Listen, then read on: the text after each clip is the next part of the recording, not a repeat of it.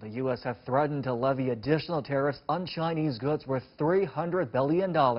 And unlike previous tariffs, which targeted industrial goods, the latest round is designed to hit a wide range of consumer products, ranging from electronics to footwear. A Goldman Sachs report stated the cost of U.S. tariffs have fallen entirely on U.S. businesses and households, with no clear reduction in the prices charged by Chinese exporters. So how seriously will these potential tariffs hurt American consumers and companies, and what can China do to protect its core and fundamental interests? Joining me for the discussion from Philadelphia is Blackburn-Dwyer, founder of Grasshopper Strategies, and here in Beijing, Professor Gong of the University of International Business and Economics. Gentlemen, welcome to the program. We have talked rounds and rounds about these tariffs, but this latest round does stand out and bear significance in that it will target everyday home products for American consumers and American households. We have heard earlier from a Chinese Foreign Ministry spokesperson that the new round of tariffs is using American families as a hostage in the trade war negotiations, and they should not be a pawn in the trade war. Brandon, let me start with you. Is that just typical spokesperson talk, or is it actually going to happen?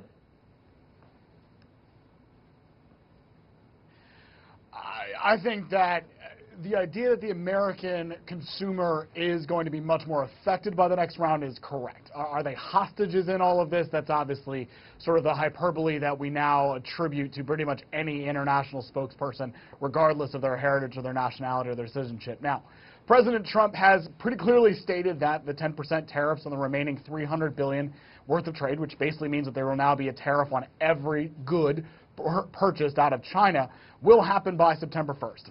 This is President Trump, though. Do we really know that's going to happen? No. Is it more than likely that it will? Absolutely. President Trump has gone through with every single one of his major threats to put tariffs, and it's not likely that China is going to be interested in giving him anything in the next 22 days that will actually change his mind on that. What that means is the next month, American companies will be buying everything they possibly can to try to store up as much of their supplies out of China. And so we're going to see short-term trade actually go up. But once we hit September 1st, it's going to really hurt. And it's going to hurt as American consumers are looking at rising prices in Q4, which is the holiday season. John, earlier rounds of tariffs hit American farmers and businesses, probably not so much American average consumers and households.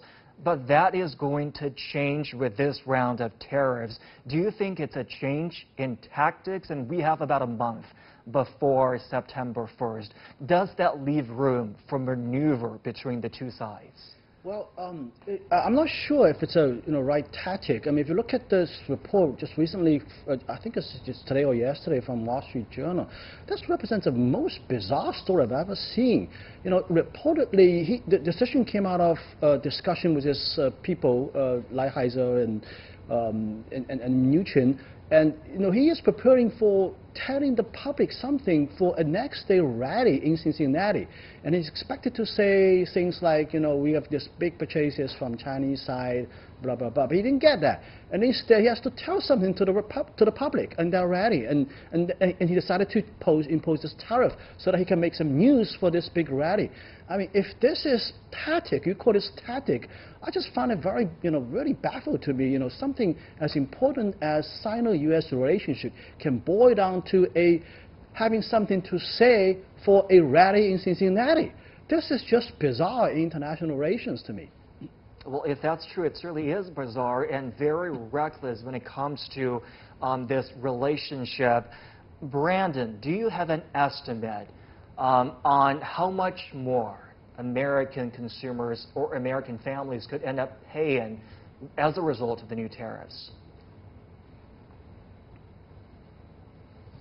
It's hard to put a number on it. I'll quote a couple of different studies. A number of studies have said that the current existing, not the new 10%, but the current existing tariffs have raised annual consumer expenditures in the United States by about $700. That's what the annual impact can be. Some studies are saying that the new 10% will increase that to about $900 and $950. That means that in theory, the new 10% tariffs can cost American taxpayers about $250 across a year. Now, I think actually the impact's going to be much larger. Why it's going to be larger is because we have seen a lot of companies doing everything possible to moderate the impact of the costs on their supply chain and not pass along to the consumers. And what we've seen over the last 3 weeks is many of these companies have come out with their end of Q2 earnings statement saying, look, we're done with that. We're going to start passing this on full bore to our consumers. We have a oil pipeline company already saying we are going to assess new fees to the people that get oil from us, specifically referencing the Trump tariffs. We are going to see companies like Polaris, who is working very hand-in-hand with the government,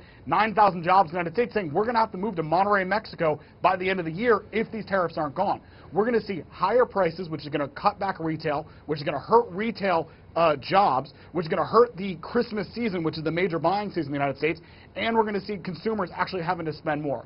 This is a triple or quadruple whammy waiting to hit as a mini tsunami for the U.S. economy. I have a very simple calculation for this. You're talking about 10% on top of $300 billion of imports from China, and that's $30 billion. And the $30 billion most likely is not going to be digested by these companies because these are consumer products, end products, and the retail industry in the U.S. is razor thin margin here. So I'm very likely these things will be just passed directly on to consumers. So $30 billion on a market of, say, 100 million households in the United States. That's $300 per household. So, this is a lot of money on top of the $700 Brandon just talked about. So, on average, you're talking about over $1,000 for each American family for year 2019 and possibly into 2020. On average, 40% of American households have difficulty just to cough up $400 on an accidental basis. I mean, this is based on previous study. So I think this is a very, very big blow to American family. And let alone we're getting into the fourth quarter, which is going to be the holiday season. It's going to be a very difficult holiday season for American households, and God bless them, they will pass through that. And chances are they will feel the pinch going near the holiday season with their holiday shopping plans.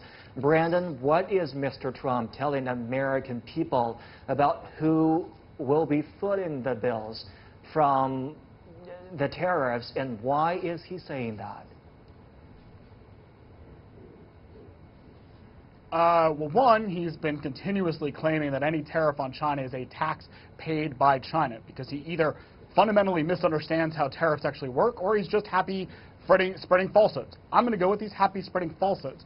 And the reason I say that is one of his top economic advisors, Navarro, went on Fox News and said that Americans are not paying for these tariffs. And Fox News host, one of the most pro-Trump news entities on the planet, called him out on it. And so Navarro is, again, either an idiot who can't read the news because every company is saying we're passing these taxes along to our consumers, or he's just lying. And I think he's just lying. I mean, at the end of the day, the Trump administration lives either in fantasy land or idiot land. You can make a choice, but the outcome is the same. The Trump administration claims these tariffs have zero impact on U.S. consumers, when in reality we see every single indication, from company corporate earnings to news to economic analysis to, frankly, just simple reality of walking into stores, that these tariffs are increasing prices. Has it been massive yet? No, but we will see more visible increase in prices with these new round of tariffs because, as my colleague has pointed out, the bulk of this remaining $300 billion is strictly consumer goods, things like phones,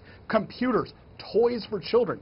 Those have been largely left out of the tariff so much. A lot of it's been on steel, things that are sort of like in the supply chain, so it's harder to tell exactly where the price increase comes from.